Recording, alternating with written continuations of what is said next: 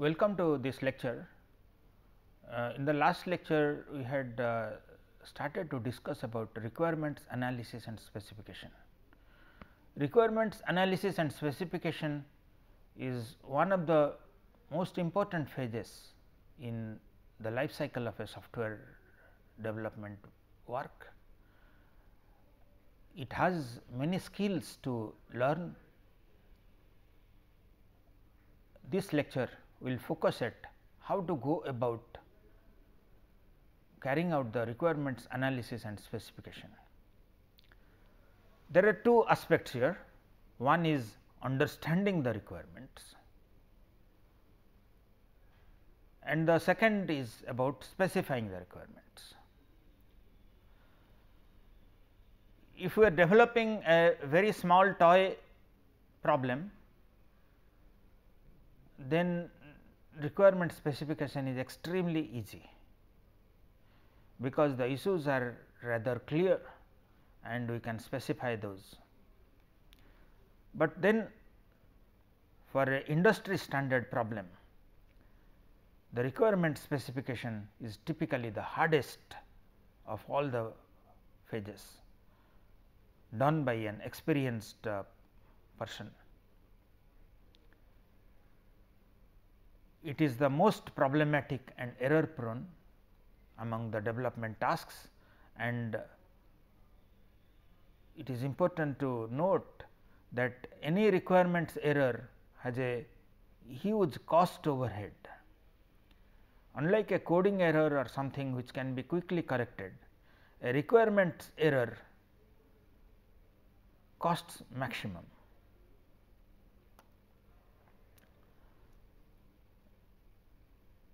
To understand what exactly is done during requirement specification, during this work, the input is the user needs. Hopefully, the users understand what are they need. We need to gather, analyze, remove problems from that, and then document that, and at the end of the requirements analysis and specification, we will have a precise statement of what the software will do, and this is in the form of a SRS document, software requirement specification document. So far, we have been saying that requirements are there in the client's mind and we need to gather it and document it. But what about the case where a company wants to develop a generic product, that is some product which may be useful to people? There is no specific client here. The company wants to develop something, hoping that there will be many buyers for it. For example, a company might like to develop a health embedded product which will monitor various health parameters and give feedback to people. Let us say it undertakes to develop such a product. Here the customers are not well known, they are not known at all actually. It can be purchased by anybody who likes it later, but then for development purpose, who will the customer? Who will give the requirements? Typically, it is the sales personnel who understand that what will sell well, what features are required, typically would be demanded by the customers, and they will be the clients. They will act as the clients for the software and they will actually give the requirements. Now, let us try to understand in more detail the activities carried out during requirements analysis and specification. As we were saying, the first is requirements gathering, because the requirements are there in the minds of the users. We need to gather it, we will look at some techniques how to go about doing it, and once the requirements is gathered, start doing the requirements analysis. But during requirement analysis, we might find that there are some requirements which are missing which are not clear and so on, we need to again meet the client and do more requirement gathering. And once the requirements analysis task is complete, we go about specification, document the requirements, and then the final outcome is the SRS document. So, there are three main activities here: requirements gathering, requirements analysis and requirement specification, and these are iteratively carried out, because even though one is complete, we need to revisit it if required during the analysis and specification. We can also represent it in a more elaborate way in this form. After the feasibility study, the project has been found feasible, the requirements gathering started, and then this is a iterative work, because once we do the requirements gathering, we start requirements analysis, but then we might find that need to do more gathering, need to resolve issues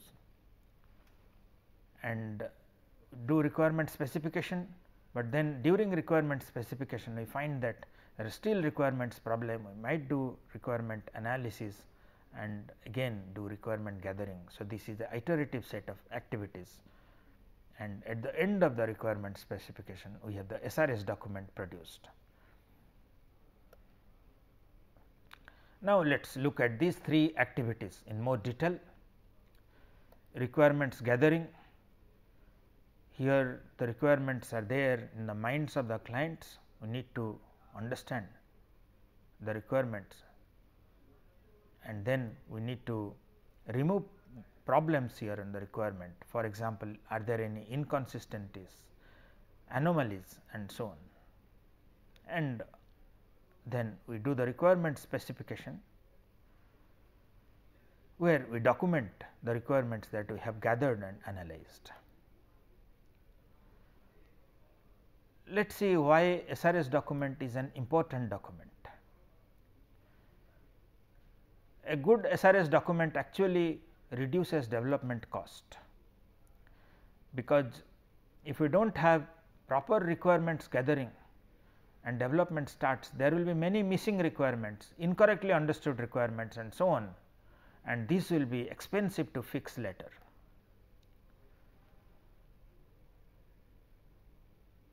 Even if the requirements are done well, typically there is a 40% requirement change later, but if the requirements are not done well, these are not gathered, documented well, then there will be much more changes and the development will become very expensive. Good SRS can minimize change the errors, and as we are mentioning, if a error is found during the requirement specification, it leads to substantial saving, because otherwise with a wrong requirement we might go on doing the other life cycle activities and then finally come back and correct the requirements, and that will cost multiple times the effort that we would put in the requirements phase to come up with a good requirement.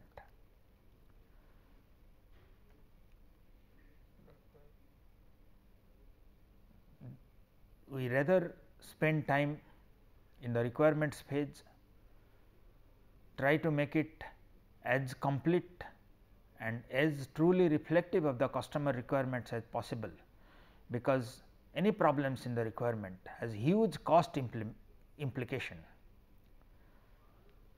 because the cost of fixing requirements error during the design, coding and acceptance testing increases exponentially.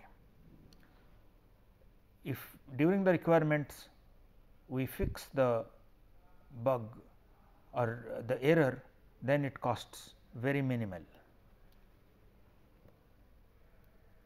But as the development proceeds, the design, coding, testing, the cost increases substantially, and the main reason is that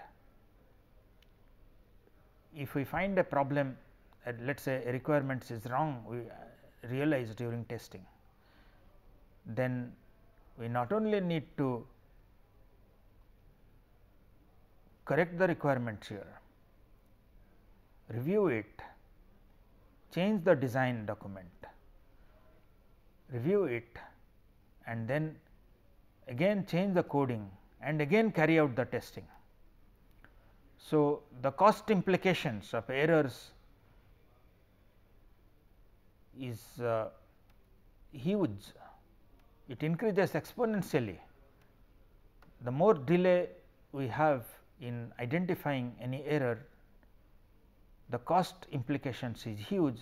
So, it is really cost effective if we spend some time during the requirement gathering, analysis and specification, and we produce a good SRS document.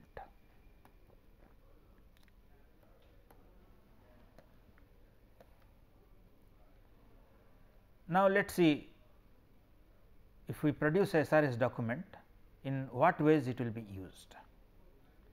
One is that it is an agreement between the customer and the developer. As long as the customer agrees to the requirements, those reflect the requirements of the customer, and the developer agrees to develop those,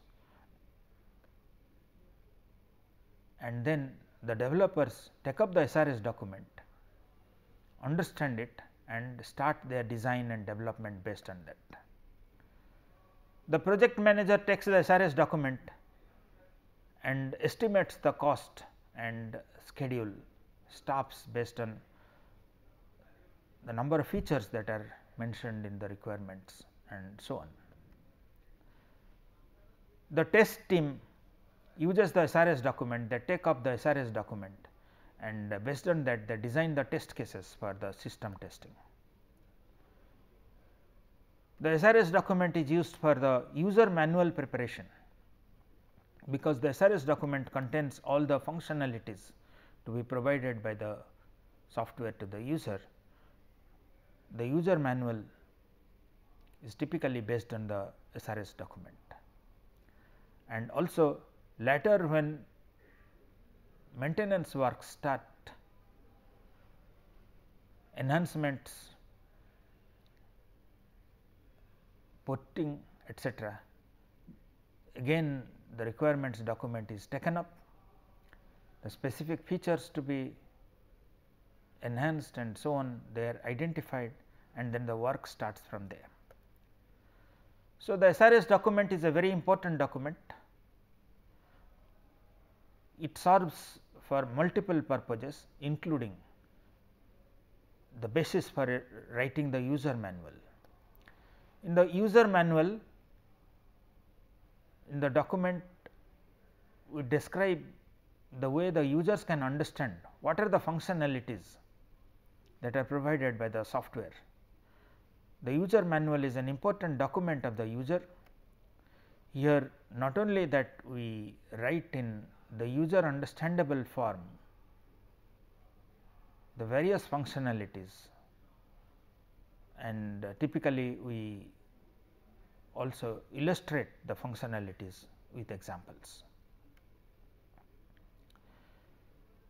The SRS document, as we had seen, has various uses, and therefore, there are many users of the SRS document. The customers use it for checking whether the developed software is as per their requirement. The requirement analysts, they develop the requirement, they write the SRS document. The developers, programmers etc., often refer to the SRS document to carry out their work. The testers use the SRS document to design test cases and to ensure that the developed software meets the requirements. The projects managers estimate, that is measure the work that is required and then for controlling the project. So, there are many stakeholders. The SRS document should be readable and understandable to the customers, the developers, the testers, the project managers, and of course, the requirement analysts. They write the document.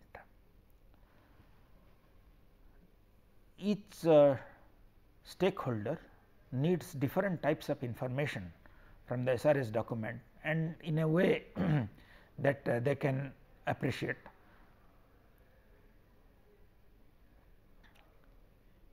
Since it is a very important document, there are standards here, and one of the well accepted standard is the IEEE 830 standard. We will look at the IEEE 830 standard, and typically the standard that is used in the industry are small variations of the IEEE 830 standard. If we understand IEEE 830 standard, how to document it, we should not only be able to read through the requirements developed by others, but also we should be able to write requirements that are accepted by others. Before that, let us try to understand the requirements process, that is what are the activities that are undertaken and how these are accomplished. We had some discussion on that, but let us look at more elaborately. Here the requirements gathering, starting with the user needs, we gather the requirements and then analyze, but then we might have to go back to gathering, and then once this is done satisfactorily, the gathering is complete and the analysis is satisfactorily complete, then we proceed to specification. But during specification also we might to have do some analysis and gathering if we notice problems during writing down the or documenting the requirements. And once the SRS document is, the draft is produced, it is reviewed by the customer to check whether all requirements have been captured, by the development team members whether these have been written in sufficient detail and so on, the testers whether the testing or the test cases can be satisfactorily designed based on the requirements that have been written down in the document. And once the review is done, the SRS document is produced. It is important to understand here that this is not a series of stages, lot of iterations goes on here, because during analysis we might realize that some problems need clarification from the customer, we need to do gathering, or some requirements are missing, and during specification also we might need to do some analysis and gathering. Now, let us try to see how to do the gathering, that is the first task in the requirements process here.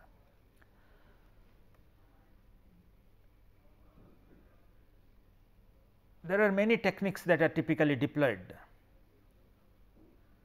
We need to use multiple techniques for gathering requirements. We will take up a case study, simple case study, to see how it can be done. The first is that if there is a existing manual system or there is a existing software which is something similar to the one that we are developing, we need to study that.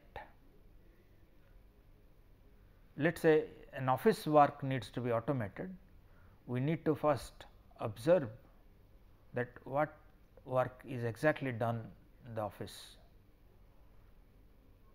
If a software exists which is similar, we need to use it and check what all facilities it provides and where all we want changes. And once we observe the work, we need to study the procedures, how this work are carried out. For this, we need to discuss with the customer and end users. Also need to do input and output analysis, that is, if there is any forms that are input, that let us say take the example of a office. If the students and the faculty need to fill some forms and submit in the office, those are the input. We need to study what are the types of forms that are being used for input, and output. If the office produces some output, then what are the forms they use to producing the output, what are exactly the data that is input, the data that is output by the office. And based on this gathered requirement, need to check what exactly is to be done. We will look at in some more detail the gathering work. The gathering activity, typically we can say that there are 5 activities. One is study existing documentation. If there are documentation about the system to be developed, we need to study that carefully. The second is interview. We need to interview the end users and also the customer who is trying to have the software developed. The third is called as task analysis. That is, based on the interview, we identify that they use it for certain tasks.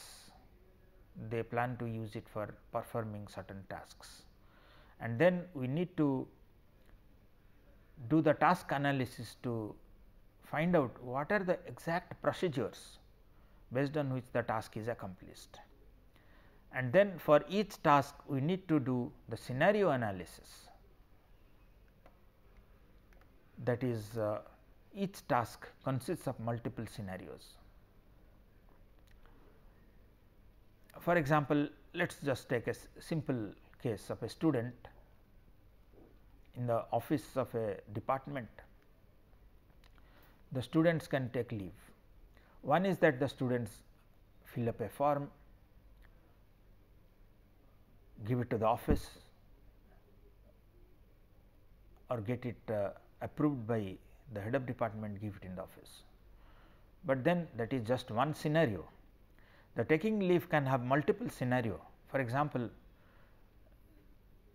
they want to take a medical leave or they want to take a semester withdrawal and so on. So, these are the different scenarios where they might have to do a slightly different procedure, even though the task is applying for leave by a student, that can have several scenarios.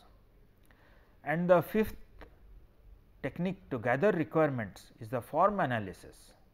In the form analysis, the forms that are used for giving information or the input and the forms that are used for producing the output, these are analyzed to find out what are the data that are input and what are the data that are output. So, 5 well known requirements gathering techniques: studying existing documentation, interviewing the end users and the customer, task analysis, scenario analysis and form analysis. If we want to do requirements gathering for any project, these are the 5 tasks, 5 activities that typically we need to carry out. Now, let us take up a case study, simple case study, and try to understand how these activities are carried out. Of course, many times the customer does not understand the problem well, and here it is the duty or responsibility of the person who is gathering the requirements to suggest, to have lot of imagination and creativity, and suggest to the customer what features might help and would be useful. Requirements gathering, even though it appears like a simple task, not really, it requires lot of experience, because this is a crucial task. Need to gather all the requirements from the customer, who has some of the requirements in mind, and the others, the person doing the gathering need to suggest to him and make him appreciate that what features might be useful. The person doing the requirements gathering not only should have good communication skill, should have imagination, creativity and experience.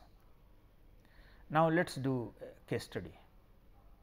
Let us say the computer science department has a office which is operating right now manually. There are 2 office clerks, a storekeeper and 2 attendants.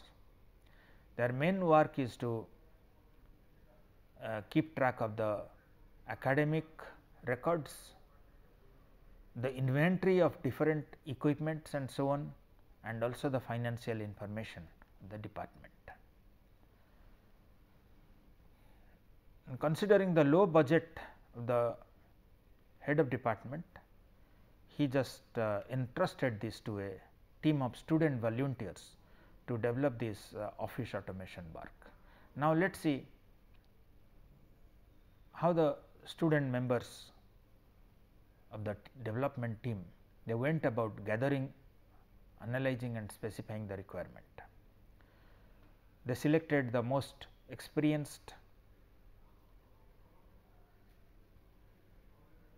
and persons, the student having good communication skill to carry out the requirement gathering. They met the head of department first and then try to identify what exactly is required. So, the head of department is the customer, and then they met the office clerks, they are the end users, because finally, they will be using the software. What are the tasks that they do every day that they would like the system to automate? Even the other users they met, like students who right now manually submit forms and so on, they would have to submit it through the software to be developed. Their expectations of the software, they interviewed the students and faculty who are also the stakeholders and also the users of the software. This task that was achieved by meeting the head of department, the office clerk, the student and faculty, identifying in what way they will use the software, what is their expectation of the software, what features will be required. This is the interview task. And then after identifying the tasks, they try to identify the steps through which these will be performed, and then the various scenarios that may arise for each task. And this is the task and scenario analysis, and then collected various types of forms that are used by the office, both for the users, that is student, faculty, etc., to fill up and submit to the office, and also the forms that the office uses to produce any output. And this is the forms analysis. And then the student members who are carrying out the requirements task,